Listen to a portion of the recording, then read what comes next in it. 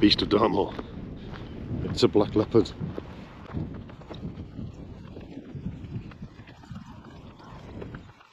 Oh no, it's just a sheep.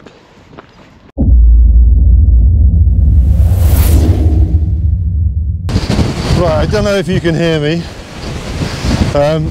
I've wanted to do a proper test of the not strong breeze, as in a wind test.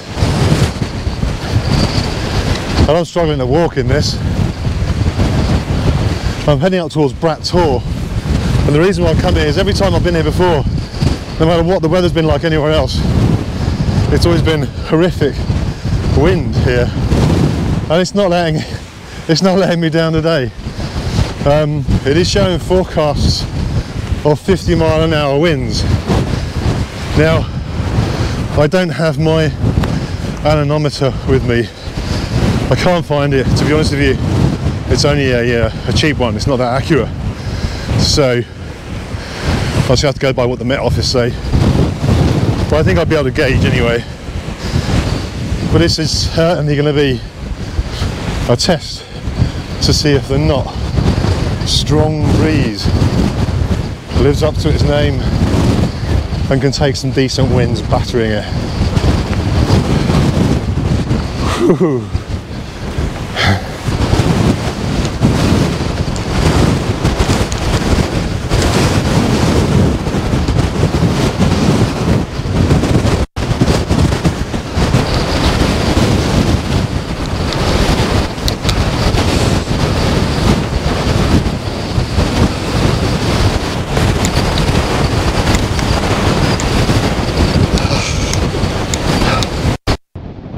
Work.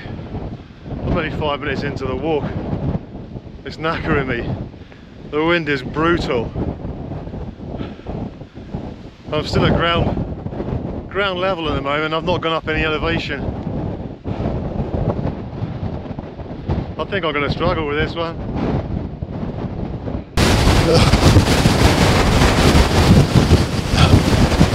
Why is it whenever you're walking in the wind, you're always walking into it?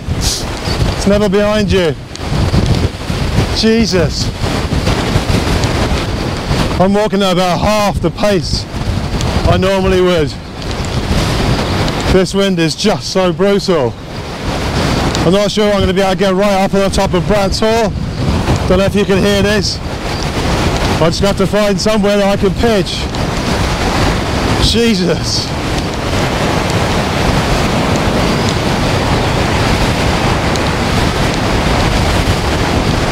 Well, it's not going to rip the tent apart.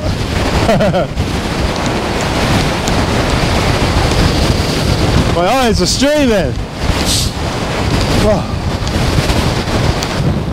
This is fun. That's what it's all about, isn't it?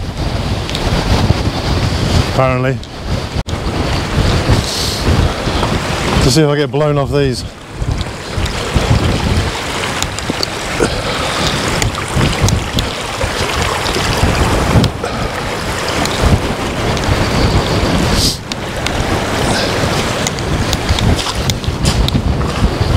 Bit of respite out of the wind down here, so that's where I'm hoping to go, up there, but I'm going to see whether or not I can make it.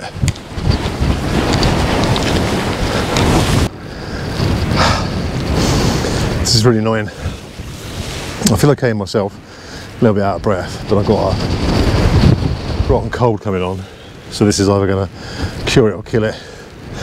But my hips and my knees are absolutely killing me, and I'm about halfway up and the steep bit is yet to come. The wind is just getting ferocious to a point where I actually can't get up the hill. It's blowing me back, and I think that's what's causing me more problems with my hips and my knees. I've got dodgy knees anyway, so it doesn't help. The issue I got though is there is nowhere halfway up to camp because it's an angle all the way, so there isn't anywhere that is flat enough away from the path that I can pitch up. So I'll keep plugging on, see if I can find somewhere. The things we do for YouTube. So remember at this point, if you like this video hit the thumbs up. It doesn't cost you anything, helps the channel out massively, and if you're not a subscriber, obviously hit the subscribe button. But also you can now donate using the thanks button down by the subscribe button, so you can put a donation into the channel and it will go towards buying new gear and equipment to test out and review for you guys.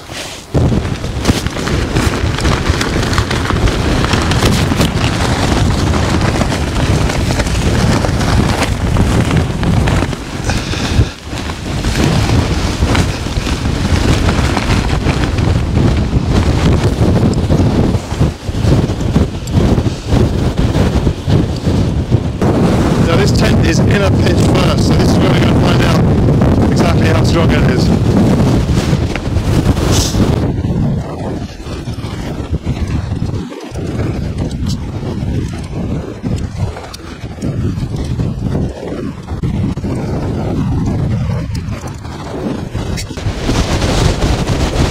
She's holding.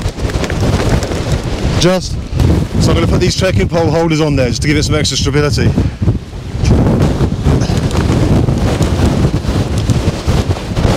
Woohoo!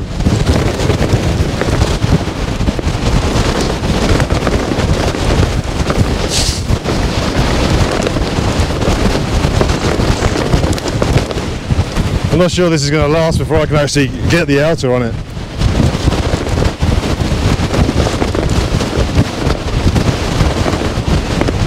She's bending. Right, trekking poles.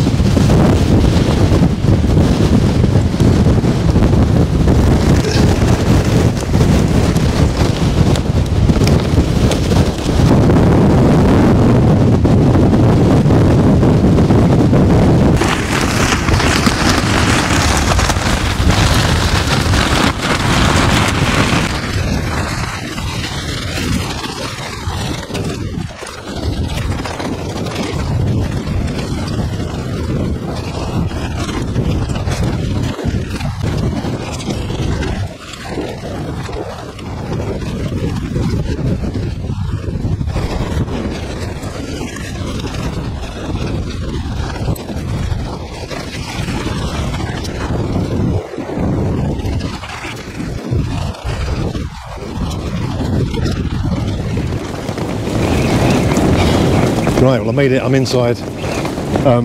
That's got to be the longest and hardest it has ever been for me to put up a tent. Now that it's up, I mean there's some flapping, but it's holding incredibly well. Bearing in mind, we are definitely hitting sort of 50 mile an hour winds coming through this section up here. It is horrific. At points I couldn't stand up, it was blowing me over when I was putting the tent up. One little concern that's already annoying me, which I might be able to sort out with a peg, is the door here. So because it's a central zip and the guy out points are there and there's nothing to hold that zip. So when the wind picks up, if you watch, you'll see it start to slowly creep up, and after about 5 minutes it's up here somewhere. So I might have to peg that down, maybe stop it from splitting open. But it's holding up well. I haven't got it up perfect, I'll be honest with you. It's hard to get the fly sheets, the seams in line with the actual poles. When I first put it up, I found that there was no wind whatsoever the first time I did it. In fact, I did it in the garden the first time, and they didn't marry up, and it seemed a bit of a pain to try and get the seams level with the with the poles. And if you don't have the seams level with the poles, then I'll show you here, you can't get these Velcro tabs around them. So you can see I've got these here, but they're just about reaching on the other side, but this cross should be up here, and the other end I think is even worse. It's miles out. So it's not pitched 100%, but there's no way I'm going to get it any better than this. Obviously the difficulty is, yeah, it seems to be holding well in the wind, and it is horrific wind. It's actually pulled the 2 pegs out already. In fact, there you go.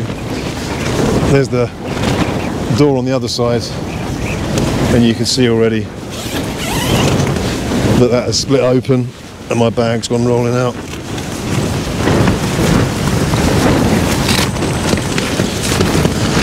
Because of this central zip. So I'm going to plug those down with a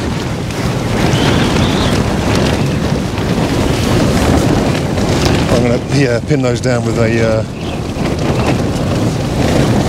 another peg. I brought about 50 pegs with me today, so I knew this thing had loads of guy outlines and I couldn't remember how many. So excuse me, I've got a stinking cold. So I didn't bring the actual pegs that come out with the tent because they're just these little shepherd hook crooks. I didn't really trust them. But I'm going to go now because I'm going to go and sort that out. I think I'm going to be in for a fun night tonight. I'm not too sure I'm going to get much sleep, to be honest with you. The tent's holding up fine. It is getting an absolute hammering, but not having any issues so far, apart from the zips on the doors, which I've managed to peg down now, so I'm hoping that'll hold through the night. Fingers crossed. I'm finding it a bit annoying is that there's a few little things that annoy me about this tent. One is the zip. I'm bearing in mind this is designed for strong wind, but the zip blows open in the wind because there isn't a tying point at the zip panel, which there should be really. Two, there's no storage pockets in here at all. So I've got my wallet, my car keys, a few little bits and pieces that I really need to be putting somewhere safe, and there's nowhere for them to go. There's no lantern hook inside here, but there is these loops dotted about everywhere, which if for running a line through, they say is to make it stronger, or you could use it as a washing line, but I've had to use a carabiner on my my black dog lantern, so yeah, that's a shame. Other than that, I mean, it's not Helleberg. It's not Helleberg money. It's holding up to some horrific wind out there. Nothing has budged so far. I've been out a couple of times and just checked everything. All seems okay. One of the pegs actually bent outwards, so it wasn't the tent failing. It was the peg just ripping out of the ground. So maybe some delta pegs. The only problem I got is on the front pegs that are on this tent. There's a massive slab of granite underneath it, and I can only get them in a couple of inches, and luckily they're not taking the main brunt of the wind, so hopefully they'll be alright. So yeah, I've just got my mat up and I'm just chilling out. I've got my Flames Creed quilt out of me tonight because so I think I found the limit of the Aegis Max tiny quilt. It just got too cold last time I used it, so I'm back to the faithful old Flames Creed tonight, so I should be snug and warm with that. And I've still got my Campfy P3 mat. I'm getting another mat that's being sent out to me soon, which I'll test. It's allegedly a winter mat. I'm not too sure. It's got a very high R rating, but I don't think it's ASTM verified, so whether it's a made-up figure or not, I don't know, but we will see. I'll let you know when I get it.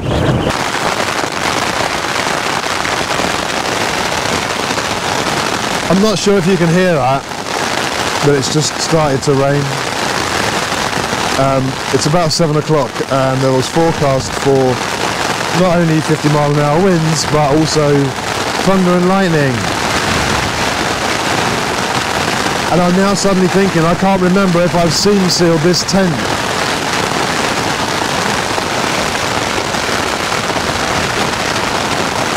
Not good. Right, well, it's 8:30. I'm going to put some dinner on. Sorry, soba noodles, love those. Wind has died down a little bit now, but there was a horrific thunder and lightning storm. It did predict it at around 8 o'clock, but it kicked in at about 7. The rain was so hard you couldn't hear anything inside this tent. I couldn't hear myself shouting on the microphone. It was battering the tent, and then I couldn't hear it, but I felt the ground shaking, and then I realised it was thunder. And suddenly there was these massive flashes. I tried to get some picture of it. I'll show you now. So I was just laying here in the dark with my my phone on because it picks up light better than the GoPro. But yeah, there was loads of lightning and lots of thunder. So it's calmed down now. So I'm going to get some food on. Luckily, in this vestibule. Hang on, get some light down here. This does have a massive vestibule. It really is big, because it's got 2 points of pin out. Yeah, you've got a really square, because normally you'd get one in the centre for a vestibule, so it'll cut across there, and then obviously it'll cut from there to that corner, so you only have this little triangle. But this is absolutely vast. I mean, you can see my boots there. There's space for another pair of boots there. Got my table. You can't see my table because obviously it's camouflaged. Rubbish bag, space, absolutely tons. And you've got 2 of these as well, so my rucksack and bits and pieces in the other vestibule. So yeah, pretty impressive. It has held up extremely well. I'll give you a full verdict in the morning, but I'm pretty surprised. I've been out and had a walk around, checked all the pegs. They've been fine. None of the pegs have come out, and none of the tent connection parts have come off of it. And it has taken an absolute hammering. I mean, serious battering. I thought I had visions of me packing up in the middle of the night with a flattened tent with broken poles around me. So the design of this, with the additional hook that goes around the cross poles and through the end vent, which is what you aim the wind at, and admittedly I'm slightly off angle here, so the wind is hitting partially this side, so it's pushing that in that vestibule in a bit. But with that and the trekking poles pushed up against the actual tent poles, it's solid, absolutely solid. I'm really impressed. Cheers.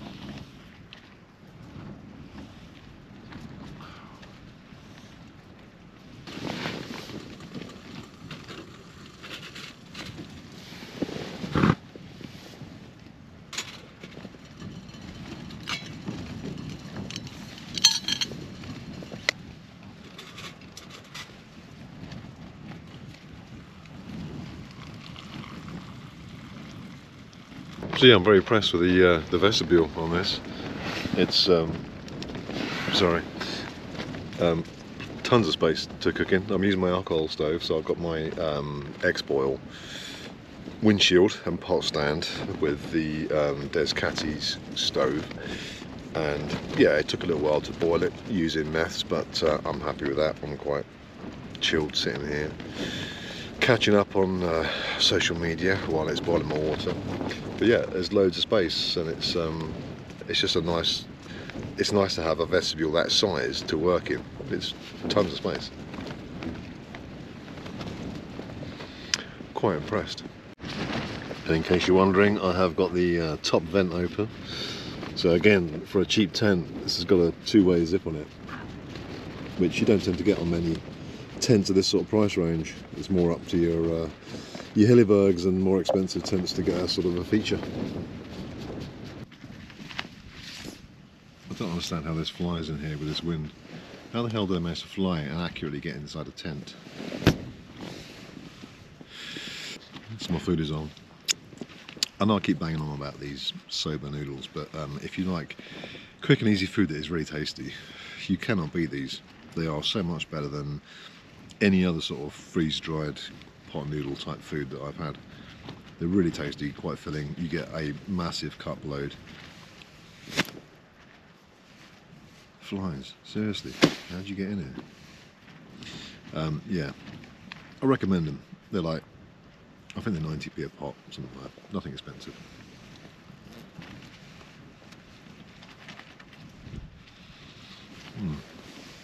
It's good. I'm going to chow down on this, finish my Stella. Second cup.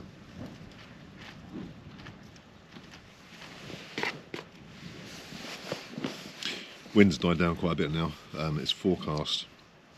Oh, I just squashed the fly. Caught it in my hand and it's exploded. Nice. Like I'm cool. Good thing. Yeah, it's forecast to be on average about 20-25 throughout the night, so it's nowhere near as much as it was earlier on, and hopefully a clear morning, but I doubt it somehow. But yeah, at least it should be a bit quieter, and hopefully I'll be able to get some sleep. Famous last words. Right, it's nearly 11 o'clock. The wind has died right down now. It's nice and calm, so fingers crossed get a decent night's sleep. If nothing else happens, then I will see you guys in the morning. I doubt you can hear that. This is really weird. It's 11 o'clock at night. I'm on a tour on Dartmoor, in the middle of nowhere, and I can hear what sounds like Arabic prayers. You see them when they start calling out in the morning. It's really weird. Literally, it's just someone going, ah. Very odd.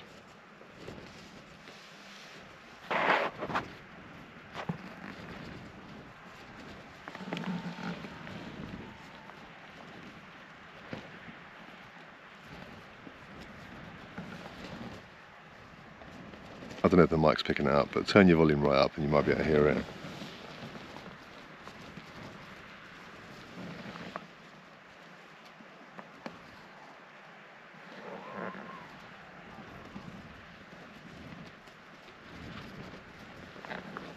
Yeah, lots of whooping and shouting. Some odd party going on. Good morning. Didn't sleep that well last night.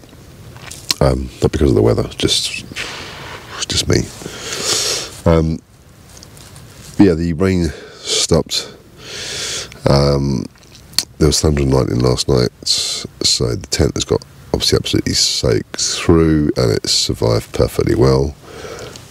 Inside here is bone dry. There has been no condensation inside whatsoever. I've had the vents up sort of about there, just to give a little bit of air through. And other than that, this is a completely solid inner, so no condensation whatsoever inside. The fly sheet is wet on the inside because the obviously with the rain coming down and then the wind stopped. I was hoping the wind would continue through the night, because at least that way then it would keep it all dry with no condensation. But yeah, it's wet on the inside of the fly. But the tent has survived. Now, this tent isn't perfect. There are a few annoying things about it, and I'll go over those. But for it to put up with what it did last night, I am massively impressed with it. It got an absolute beasting, and it took it, and it didn't budge. The straps didn't come loose on the sides, on the pegs. The pegs didn't pull out, and I used my Eastern Nano pegs and also my 3FUO ones from Montane. It's solid. As soon as these poles went in, because the weak point was where obviously I had the inner up and then put the poles on and connected the inner to the poles. That was where it started to bend and the poles were starting to drop down. Now, a couple of people commented after I did the initial review on this tent, saying that, well, yeah, it's fine having these poles here to hold the trekking poles, to hold the tent poles up in the really high wind, but it's the fabric that's going to let it down, and that's going to rip because it's not really strong enough. There is not a single bit of damage on this tent. And it was battered for about 4 hours. That was 4 hours of constant hammering of 50-mile-an-hour winds. So yeah, I'm impressed. But there's some annoying things, and I'll come on to those later. First, I'm going to make a coffee, because I need one.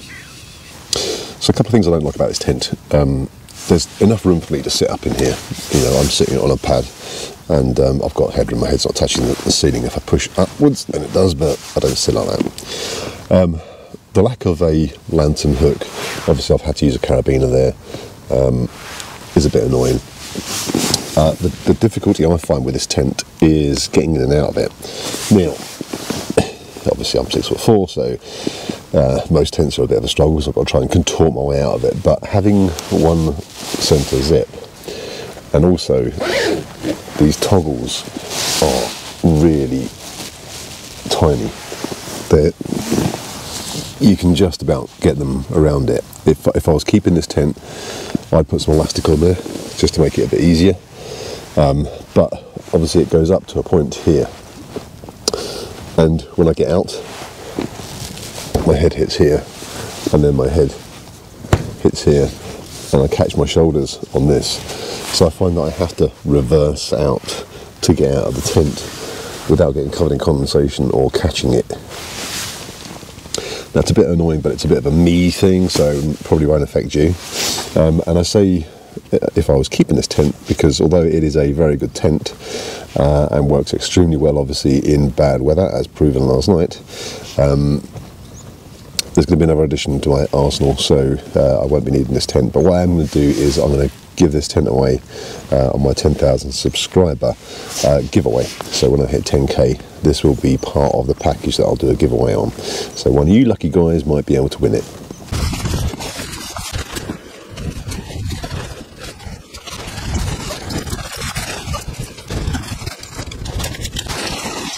So my final verdict on the Not Strong Breeze tent. It certainly lives up to its name. Those winds last night, it took it absolutely no problem at all. So if you do fancy getting one of these, you want to buy one, I'll put a link in the description below. It is an affiliate link, so I will earn a bit of commission out of it, but it doesn't cost you any more, and you can only get them ready from one place anyway. So there you go. Right, it's me all packed up now. That was my dry, slopey, bumpy pitch last night. I'm going to head on back down to the car now, so thanks everyone for watching the video. Hope you enjoyed it, I hope you found it useful, and I'll see you all in the next one.